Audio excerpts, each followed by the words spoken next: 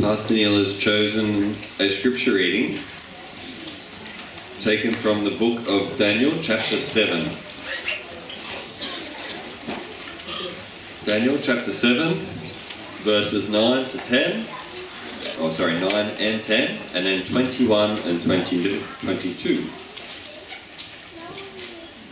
Verse 9. Daniel 7, verse 9. I watched till thrones were put in place, and the Ancient of Days was seated. His garment was white as snow, and the hair of his head was like pure wool. His throne was a fiery flame, its wheels a burning fire. A fiery stream issued and came forth from before him, and a thousand thousands ministered to him. 10,000 times 10,000 stood before him. The court was seated, and the books were open. And verse 21 and 22, I was watching, and the same horn was making war against the saints, and prevailing against them, until the Ancient of Days came, and a judgment was made in favour of the saints of the Most High, and the time came for the saints to possess the kingdom. May God add his blessing to this portion of Scripture this morning. I don't know about any of you or your fathers. I've met Greg's father before he passed on. I've met Shannon's father. I knew Mark's father. And I kind of knew my father too. And you know, when you talk about fathers, it's sad to say mine was not much to speak of. I'm not going to dishonour him by saying too much. I did love him, but as a father figure, it was pretty much non-existent, sad to say. When I was 18, when I was young, 16, 17, more likely, and I used to walk the streets at night. Now this is at a time when young fellas walking the street wasn't like it is today. We weren't gangs and we didn't do nefarious deeds at night. But I walked the streets at night with a couple of friends, and I called myself an atheist. Probably I just didn't know who God was. And one of these nights I was out there, and would often look at the heavens. You know, we're looking at times when man was about to walk on the moon, so it shows you how old I am. And often looked to the heavens, and I'd wonder what it was all about, what life was all about. Actually, at that age, what my life was all about. Because at that age, you think you know it all, and you have 1,000 questions racing through your brain, right? And you know, all the questions that people ask themselves, especially when they're teenagers. You know, youngsters, you know, about my looks, how I look. Let me tell you, when you reach my age, you stop worrying about your looks because they're gone. They're gone. You know, but when you're young, your age, your looks, your size, especially if you're a bloke, you want to have muscles, you know, there's tall guys and there's short guys, and of course, if you're a bloke, you're thinking about girls, so obviously gender comes to mind as well. But one of the questions that often jumps into your mind when you're that age is, why are humans so different from animals? This is the clincher, isn't it? Why are we so different from animals? Why am I alive? What is life all about? And I asked myself one night, who is behind all this? Because it became very, very clear to me that even though I've never heard about God, I never knew about God, there was something behind all of this. I knew humanity wasn't taking care of things. I mean, back then, humanity was making a mess of things. I know it's even worse now. And evidence has taught me that perfection doesn't exist within mankind. So there had to be something bigger than man. And I guess I knew instinctively that there must have been a supreme being. I guess deep down, I realised that there was a God behind it all. So you can imagine what it was like, 15, 16, 17. You're so sure of yourself, and you have no fears of life itself, and you look up at that sky at night, and you know that in contrast to all the stars, all the universe that you can see, swirling up around there, swirling around and around, I realised just how insignificant an individual I was, how small, how puny, how tiny I was compared to all that. And I think that was when I finally twigged that there must be a God out there. Must be a God out there.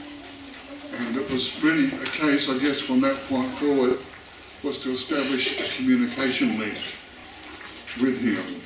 So today, I would like to talk about God, who I think he is, and what he means to me. Now I'm going to jump to one side. Just for one moment.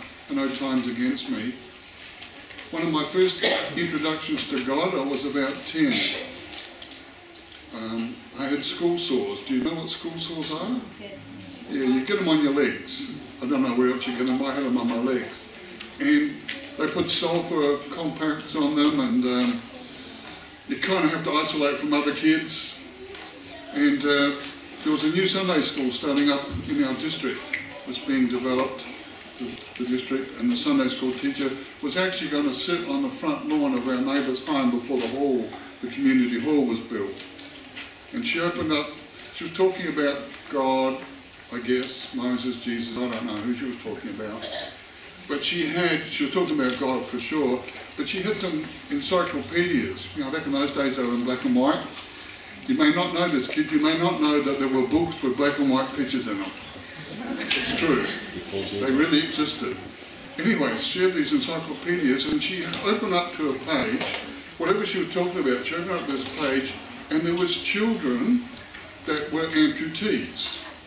And instead of arms and legs, back in those days, they didn't have prosthesis, hands or feet, they had hooks, you know, as appendages. Pretty common, not unusual.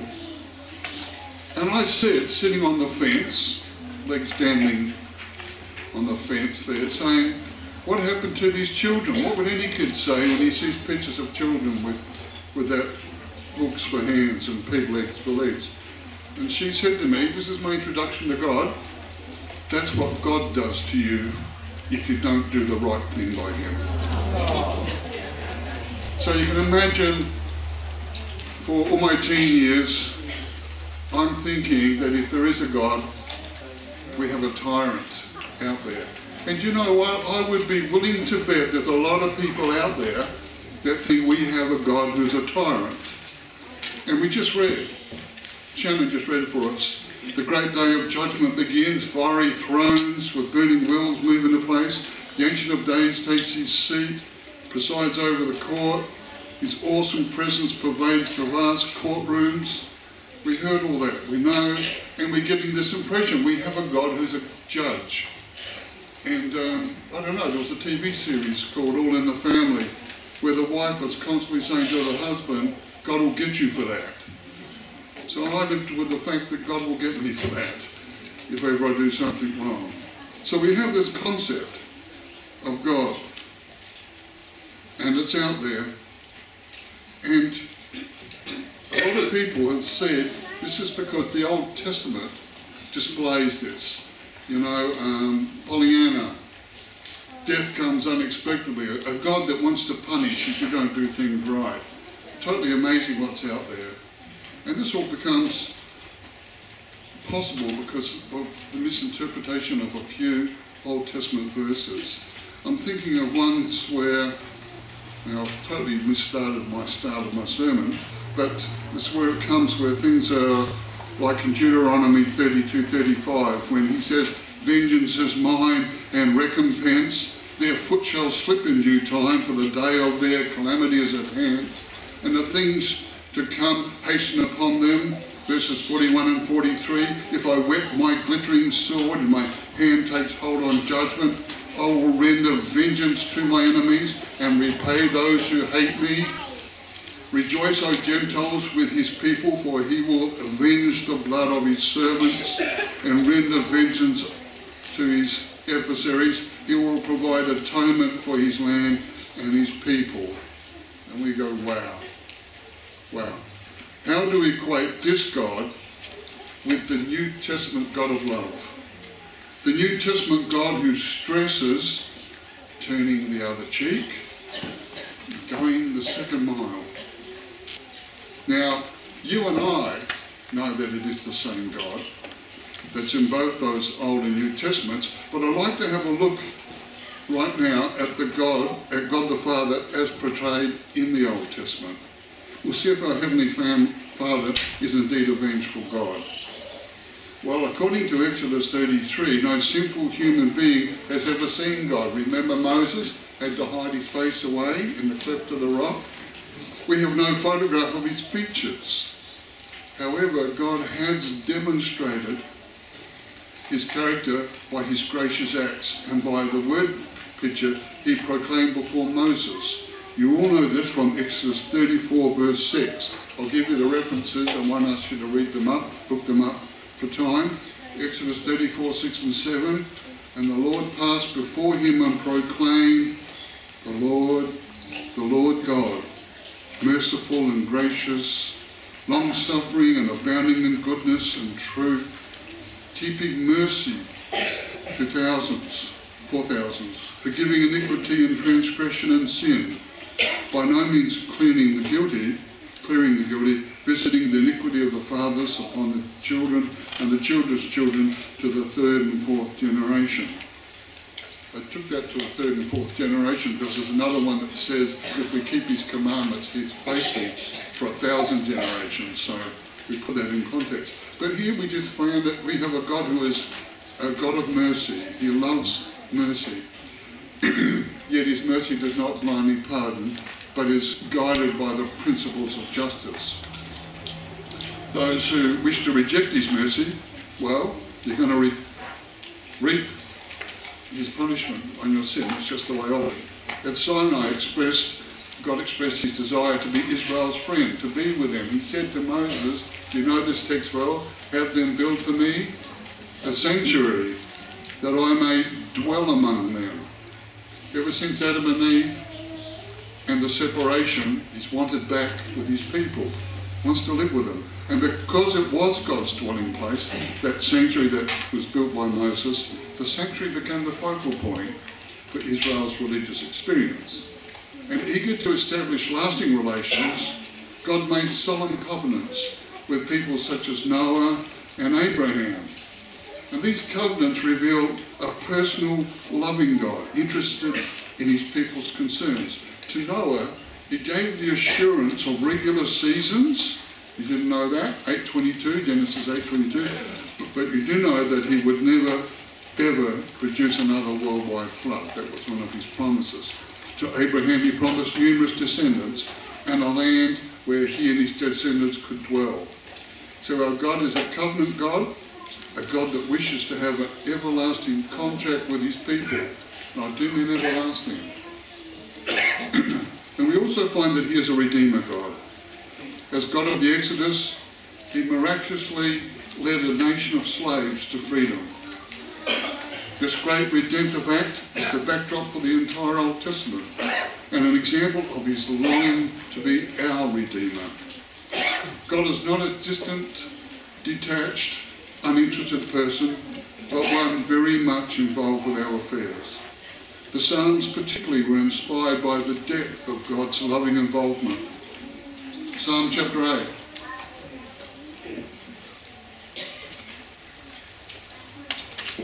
I shouldn't say chapter 8. Psalm 8, verses 3 to 5. When I consider your heavens, the work of your fingers, the moon and the stars which you've ordained, what is man that you are mindful of him, and the Son of Man that you visit him? For you've made him a little lower than the angels. You've crowned him with glory and honour. I'm going to read the last of it too, because it's very interesting. You have made him to have dominion over the works of your hand. You've put all things under his feet, all sheep and oxen, even the beasts of the field, the birds of the air, and the fish of the sea. This is Genesis talk. This is creation talk. And he's saying, what is man? I know, I'll put all of my creation under him. That doesn't sound like a vengeful God. It sounds like a God that has created a world for us to live in and to take care of. O Lord, our Lord, how excellent is your name in all the earth that finishes. David saw God as one in whom we can find refuge. The Psalm's recurrent theme of refuge pictures both Jesus and the Father. Psalm 27, for in the time of trouble he will hide me in his pavilion.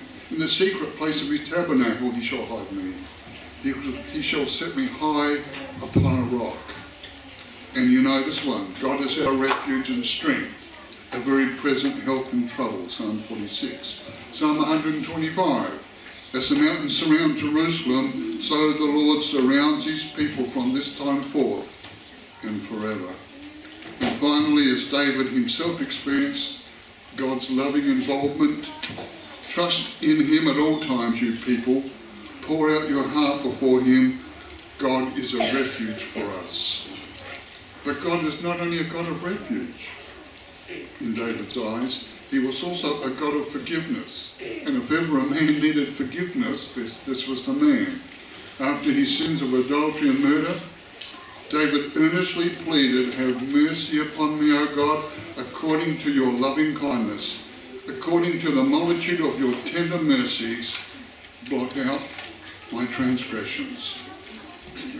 He also said, do not cast me away from your presence, and do not take your Holy Spirit from me. He was comforted by the fact that God is wonderfully merciful. I'd like to take you with me to Psalm 146. Again, time does not permit. Just write this down. He who executes justice for the oppressed, who gives food to the hungry, the Lord gives freedom to the prisoners, the Lord opens the eyes of the blind, the Lord raises those who are bowed down, the Lord loves the righteous, the Lord watches over the strangers, he relieves the fatherless and widow, but the way of the wicked he turns upside down. Isn't this a wonderful picture of just how good our God is? Notice not one thing is from the New Testament here. This is our Old Testament God. God is a God of goodness. He's also a God of faithfulness. In spite of God's love for his people, Israel wandered away from him most of the time. Not once or twice, most of the time. In spite of God's love for his people, Israel wandered away from him. And God is depicted in the Bible as loving Israel as a husband loves a wife. The book of Hosea beautifully illustrates God's faithfulness in the face of deliberate unfaithfulness and rejection. God's continuing forgiveness reveals his character of unconditional love. Though God permitted her, the church, to experience the consequences caused by her unfaithfulness, even while she attempted to correct her unfaithfulness, he still embraced her with mercy. God reminds his people of his faithfulness when he says, O Israel, you will not be forgotten by me. I have blotted out like a thick cloud your transgressions, and like a cloud your sins. Return to me, for I have redeemed you. No wonder he could say, look to me and be saved, all you ends of the earth, for I am God and there is no other. The Old Testament description of God being a God of vengeance must be seen in the context of the persecution of his people by the wicked. Although the day of the Lord theme permeates the writings of the prophets, God's actions are on behalf of his people at the end of time. It is a day of salvation for his people, but it will be a day of vengeance on their enemies who will be destroyed. Isaiah 35:4.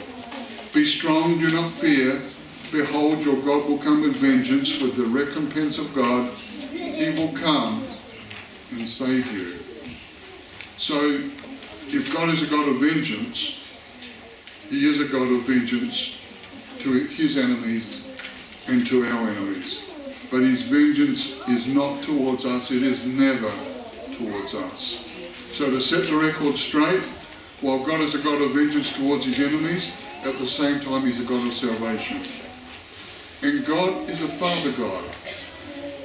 Now God is a Father God. I was watching a religious program on television a while ago. I think it was called Where Jesus Walked. And the commentator made the statement that I nearly fell out of the chair, because he said Jesus introduced the idea of God being a father to his people. When it was pretty early in the life of the Israelites when Moses had actually said to them, and this is in Deuteronomy, when he said, "Is he not your father who brought you? Has he not made you and established you?" Moses referred to God as the father of his people. And so the God of the Old Testament, whom some see as a vengeful God, is in reality the God the Father.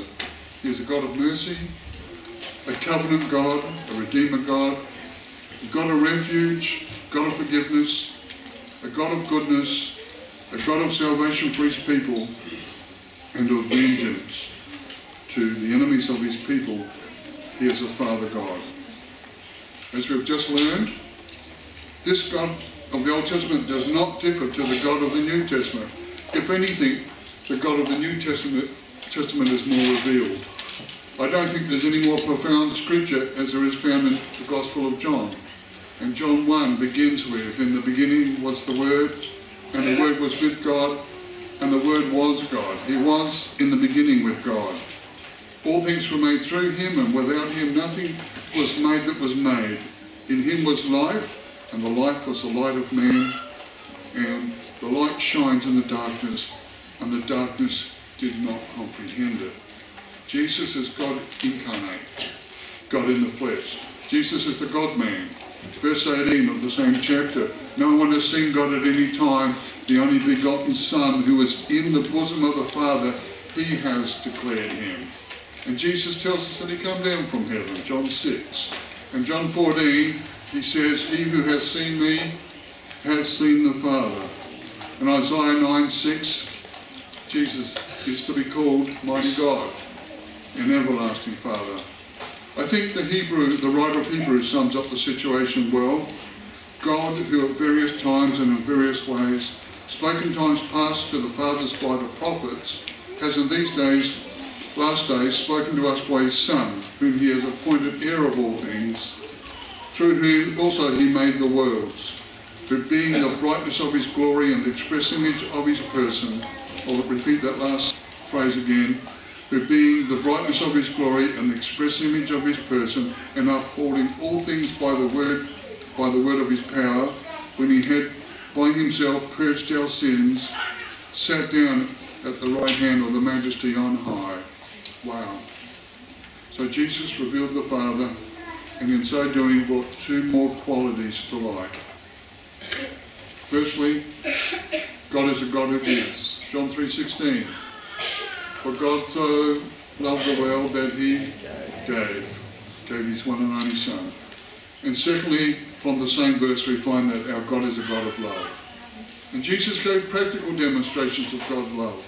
He stooped down and washed the feet of his betrayer, fed the hungry, healed the deaf, gave speech to the dumb, gave sight to the blind, he cured lepers, raised the dead, forgave sinners, we should say amen to that, and cast out demons. Jesus knew that revealing the precious love of his Father was the key of bringing people to repentance. And finally, the New Testament makes it clear that the Father will be involved with his Son's return. In Revelation 6 it says that the wicked will cry out to the mountains and rocks, "Fall on us and hide us from the face of him who sits on the throne and from the wrath of the Lamb." You know, it is with a longing heart that the Father anticipates the second coming, when the redeemed will finally be brought into their eternal home. Then his sending of his only begotten Son into the world, that we might live through him, will clearly not have been in vain. Only unfathomable, unselfish love explains why, though we were enemies, we were reconciled to God through the death of his Son. How could we spurn such love and fail to acknowledge him as our Father? Truly, our God is an awesome Father God. Amen. Dear loving Heavenly Father, we know how much you love us, and we know that at times you seem so far away, but Jesus has made it abundantly clear how close you really are. Father, we have to push from our minds what we've learnt when we were young, that you're a vengeful God, and focus on your love for us, your love so much that while we were yet sinners, Jesus died to bring us home to you. Father, draw us all closer to you. May we see your love in the world, in nature, in your word, in the eyes of the little ones that we saw this morning. Father, we know you are close to us. Please draw us closer to you still. And we thank you for when Jesus comes to bring us home to you. And we hope that will be soon. In Jesus' name we pray. Amen.